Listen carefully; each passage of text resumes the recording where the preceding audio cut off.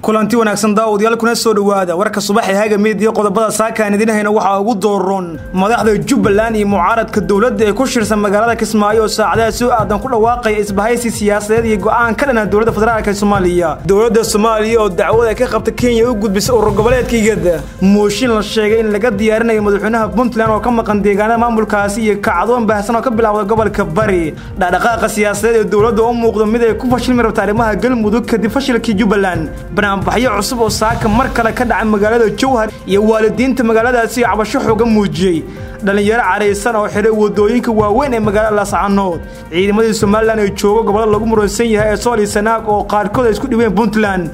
ehelada wiil shalay lagu dilay isku soo bixi soobo cadaalad dalbaday iyo ciidamada Syria kuwa Turkiga oo isku horfadhiya waqooyiga Syria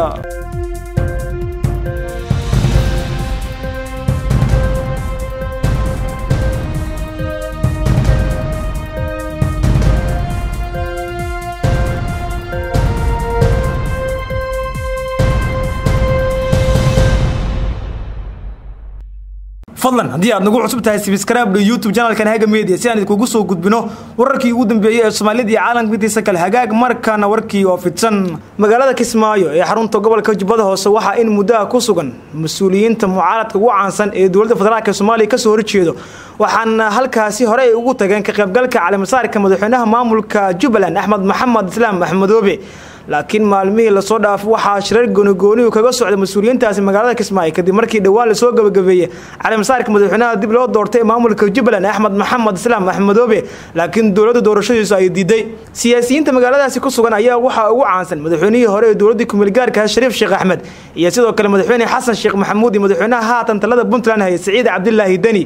ujeedka halkaas u tageen sidaan hore u sheegaba waa calaamasaarka laakiin waxa haatan la qorsheenayaa in isbahaysi iyo go'aano ka dhanaa dawladda federaalka ee Soomaaliya ay saacadaha soo aadan kaga dhawaaqaan magaalada Kismaayo laakiin warar ay heshay Hage Media ayaa sheegaya in khilaaf uu ka taagan yahay go'aanka laga qaadan karo dawladda iyo isbahaysigan cusub madaxda magaaladaasi ku raagtay ayaa sabab u ah in khilaaf xoogan uu ka jiro magaalada taas oo aan sababeyn in waqti hore soo gunaanado oo lagu dhawaaqay isbahaysiga dawladda lagaga soo horjeedo sida xogta aan ku helnay madaxweynaha Puntland Saciid Cabdullaahi Dani ayaa ka mirmeeray inuu qayb ka noqdo xubnahan doonaya in dawladda isbahaysi ka dhanahay kaga dhawaaqaan magaalada Kismaayo laakiin madaxweynaha Jubbaland Axmed Maxamed Islaam Axmedoobe oo marti loo yahay ayaa ku qancinayay Saciid Cabdullaahi Dani inuu ka qayb qaato oo uu qayb ka noqdo xubnahan magaaladaasi kaga dhawaaqay isbahaysigan ay kaga soo horjeedaan dawladda federaalka Soomaaliya oo lagu mucaaradayo howlahooda siyaasiga Cabdiraxmaan Cabdishakuur ayaa qayb ka ah xubnaha halkaas ku sugan ee doonaya inay qayb ka noqdaan isbahaysiga waa loolan u bilaabanaya dawladda federaalka Soomaaliya iyo xubnaha mucaaradka iyadoo markaan xubno aan laga filayn inay noqdaan mucaarad ay ka soo muuqdaan oo qayb ka yahay madaxweynihii hore ee dawladda ku-meelgaarka ee Soomaaliya Shariif Sheekh Axmed kaas oo mucaaradnimadiisa ay soo ifbaxday kadib markii dawladda federaalka Soomaaliya bishii aanu soo dhaafnay gudaheeda ay magaaladaasi ka celisay madaxweynihii hore ee dawladda ku-meelgaarka Shariif Sheekh Axmed wararkii ugu dambeeyay ee ka imaanay Kismaayo waxa ay tilmaamayaan in maanta go'aan la soo saari waayay ay madaxdu ka laaban doonaan oo ay dib ugu laaban doonaan magaalooyinka ka kala yimaadeen markan urur goboleedkayga iyo dawladda federaalka ee Soomaaliya wasiirka arrimaha dibadda iyo iskaashiga caalamiga xukuumadda federaalka ee Soomaaliya Danjire Axmed Ciise Cawad ayaa xalay magaalada Muqdisho waxa kulan qarsoodi oo kula yeeshay agaasimo goboleedka hay'adda caalamiga ee socdaalka ee IMM oo xafiis goboleed ka bariga dhexe iyo geeska Afrika u qaabilsan Mohamed Bakera kaas oo kala hadlay arrimo ka mid yihiin ku xadgudubka Kenya ee gudaha Soomaaliya kadib markii dhawaan magaalada Kismaayo diyaarad ay leedahay Kenya ay ka dejisay wafdi Kenyan iyadoo sidoo kale siyaasiyiin mucaarad oo Soomaalina ay ka keentay magaalada Nairobi ee wadankaasi wasiirka ayaa la wadaagay xogta iyo dacwada ay ka qabaan dawladda Kenya oo qaybsamaha agaasimo goboleedka hay'adda caalamiga ee socdaalka oo u qaabilsan bariga iyo geeska Afrika mudane Maxamed Bakar waxaana sidoo kale kala hadlay arrimo ay ka mid yihiin ahmiyadda labada dhinac iyo sida Kenya iyo Soomaaliya xiriirkooda tahay in la wanaajiyo iyadoo laakiin Kenya maalmihii dambe ay wada xadgudub sida warqadda ay u gudbisay ama warqadda u gudbay wasiirka lagu sheegay mas'uulkaasi sidoo kale muhaajiriinta Soomaaliya ee ku sugan dalalka geeska Afrika iyo Yurub ayaa sidoo kale qayb ka ah qodobadii laga hadlay si dalkan dib loogu soo celin lahaa waxaa sidoo kale kulanka lagu lafaguray arrimaha ka mid yihiin taageerada wasaaradda arrimaha dibadda ee ku aadan qumrajagta Soomaaliyeed iyo sidoo kale sidii meel looga saari lahaa Soomaaliya Kenya oo muddooyinkii ugu dambeysay ku soo xadgudbaysay madaxbannaanida iyo jiritaanka ummadda Soomaaliyeed dhawaan hogaamiye aqlabiyada baarlamaanka Kenya Aadan Barra Ducaali iyo wafdiga hogaaminaya ayaa si toos ah kaga soo kicitay magaalada Nairobi iyagoo jabiyay amar dowladda federaalka Soomaaliya ay soo saartay kaas oo ahaa in diyaarad si toos ah kaga imaatay magaalada Nairobi aysan ka degi karin magaalada Kismaayo loona baahan yahay safarta magaalada Muqdisho dowladda federaalka Soomaaliya ayaa hore dacwad ugu gudbisay hay'adda ECAO la yiraahdo ee qaramada midowga u qaabilsan arrimaha hawada sidoo kale warar ah Hage media ayaa sheegaysa in maalmaha soo aadan la qorsheenayo in dowladda federaalka Soomaaliya ay magaalada Muqdisho ka saarto Lucas Tumbo safiirka ama danjiraha u fadhiya magaalada Muqdisho dowladda Kenya ee fadhigeedu yahay magaalada Nairobi dowladda Kenya ayaa muddooyinkii ugu dambeysay ku soo xadgudbaysay madaxbannaanida Soomaaliya iyadoo khilaaf xooggan oo arrimaha badda u dhaxeeya labada dhinac khilaafkan ayaa noqon doono mid la soo gabagabay bilaha soo aadan markii maxkamadda ICJ ay qaado dacwada labadaasi wadan madaxweynaha maamulka Puntland Saciid Cabdullaahi Dani oo ku sugan magaalada Kismaayo ayaa la sheegay in xildhibaano ka soo jeeda gobolka Bari oo ka tirsan baarlamaanka Puntland ay ka diyaarinayaan mooshin xilka qaadisa kadib markii kacdoon lagaga soo horjeeday maamulkaasi lagaga dhawaaqay magaalada Boosaaso ee gobolka Bari maalmihii la soo dhaafay ciidamada amniga ayaa xabsiga u taxaabay dad shacab iyo sidoo kale siyaasi caan ka ah deegaanadaas oo lagu magacaabo siyaasiga Saciid Diriya iyadoona xildhibaanada ka soo jeeda gobolka Bari iyo odayaasha dhaqanka ay aad kaga soo horjeesteen siyaasigaas ayaa waxa lagu eedeeyay inuu ku xadgudbay Puntland isla markaasina uu u gafay madaxda iyadoo sidoo kale uu caayay sida la sheegay qaybaha kala duwan ee garsoorka deegaanada maamulkaasi isagoo hal garsoor ka cabanaya xildhibaanadan ayaa la sheegay inay yihiin dhowr iyo 20 xildhibaan isla markaasina ay sidoo kale wataan xulxulashada iyo soo jiidashada mudanayaal kale si loo gudbiyo mooshinka xilka qaadista ee madaxweynaha maamulka Puntland Saciid Cabdullaahi Dani oo haatan ku noolaanaya magaalada Kismaayo gobolka Jubbada Hoose oo kaga qayb galay toddobaadkii hore cali masaa'ilka madaxweynaha dib loo doortay ee maamulkaasi Axmed Maxamed Islaam Madoobe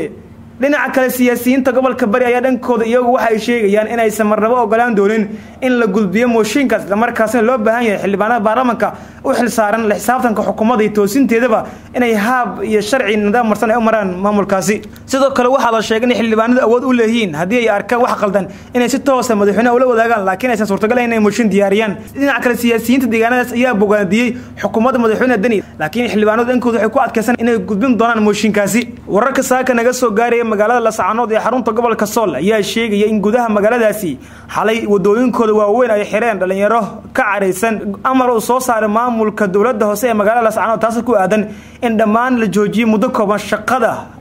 magaalada La Sacaanood ay ka hayeen wadayaasha motobajaajta dhalinyaro ka careysan oo badnaa dhalinyarada ka haysan motobajaajta ayaa xalay xir wadooyinka waaweyn magaalada La Sacaanood iyagoo ka soo horjeeday amar ka soo baxay dowladda hoose ee magaalada La Sacaanood oo ku aadan xayiraadda gaadiidka bajaajta ee ka dhex shaqeeya gudaha magaaladaasi amarkan ayaa yimid kadib markii maamulku ay sheegay nidaamkii iyo habkii loo doonayay in loo diiwaan galsho bajaajta magaaladaas ay ku xadgudbeen dhalinyarada ka haysan mootadaasi wali wararkii gobolka Sool iyo Puntland iyo Somaliland ayaa aan ku guud jirnay telefishinka dowlad goboleedka Puntland ayaa ku waramay in guutada 93aad ee ciidanka militariga Somaliland ay ku soo biireen ciidamada daraawiishta Puntland ee ku sugan deegaanka Alhura ee gobolka Sanaag sawiro uu soo bandhigay telefishinkan ayaa ka muuqanaya ciidamada Somaliland ka soo goostay oo ku biira Puntland kuwaas oo telefishinku tilmaamay ciidamada markii hore fadhigoodu ahaa deegaanka Alhura ay calanka Somaliland ka tuureen oo ay saareen ciidamada Puntland calanka deegaanada maamulkaasi sidoo kale waxa maamulka gobolka Sanaag ay sheegeen in mid ka badan ay la wadaagi doonaan hogaaminta ciidamada ee ka soo goostay Somaliland ee isku dhiibadhanka Puntland